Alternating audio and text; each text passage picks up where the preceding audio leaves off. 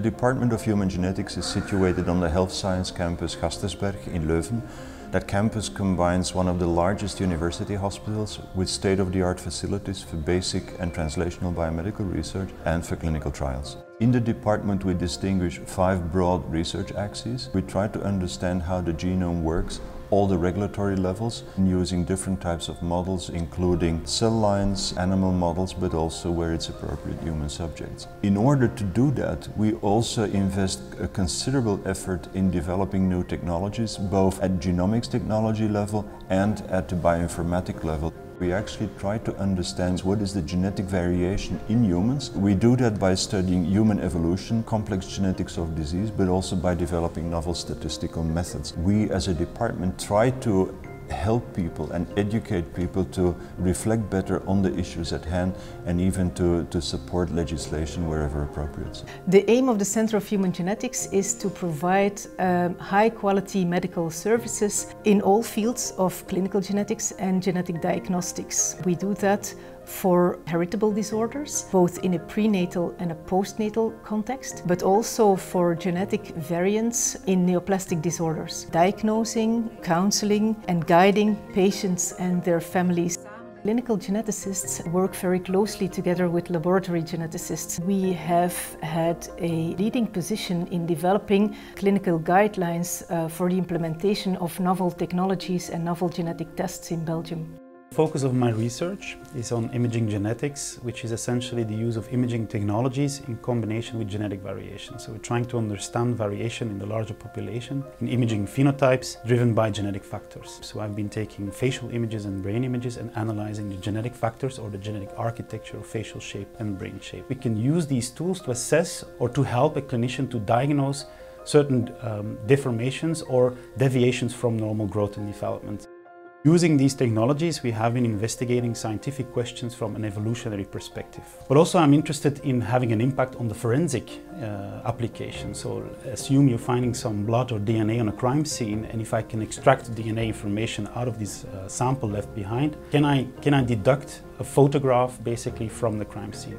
In our genome we have about 20,000 genes and around 2 million regulatory sequences, control elements that are scattered around the genome, and these regulatory elements, they control the expression of all these genes, and this is different in every cell type in our body. There are transcription factors. These are a special type of protein.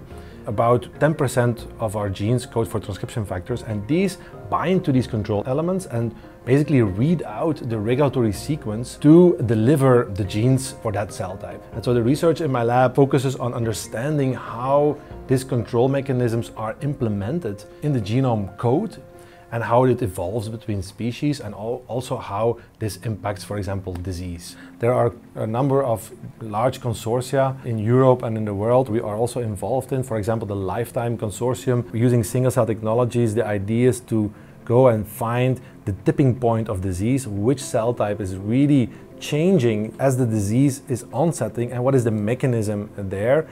The human body contains approximately 40 trillion cells that have to work together in order to exert organ function.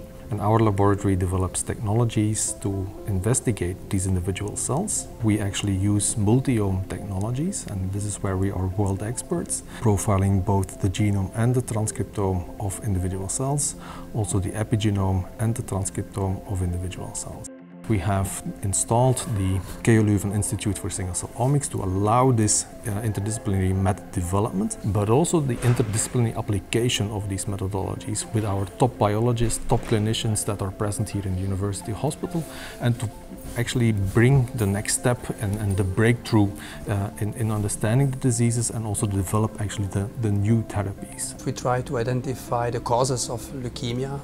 We look at the mutations or the changes that occur in the DNA of the leukemia cells, and in this way try to identify the most important changes that occur there. We then use those mutations to try to develop novel cell-based models and also mouse models of leukemia development to completely understand how such specific mutations can play a role in leukemia development. We can do everything from the diagnosis to the research and potentially also to follow-up of treatment of the patients. We have a very strong and good interaction with the pediatric oncology department here from our hospital. We have a diagnostic center in our Center of Human Genetics, and we do the research on the same samples, trying to find out better ways to treat the patients, better ways to diagnose them.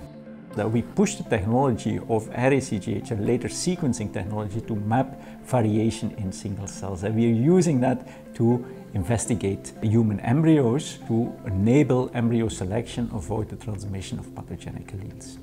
So we're now isolating in vitro fertilizing embryos, taking one in single cell at day 3 or at day 5 and doing a whole genome analysis. Not just sequencing, but also genotyping, which allows us to determine the complete genotype of the embryo. And that's been implemented in the clinic.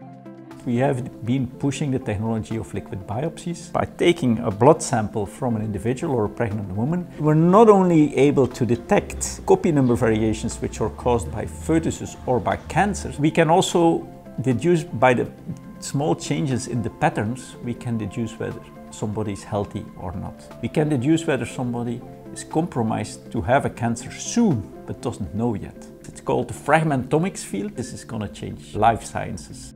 We want to continue to be at the forefront of human genetics research. We will continue to invest in new technologies, and we're also looking for motivated, exciting people to work with.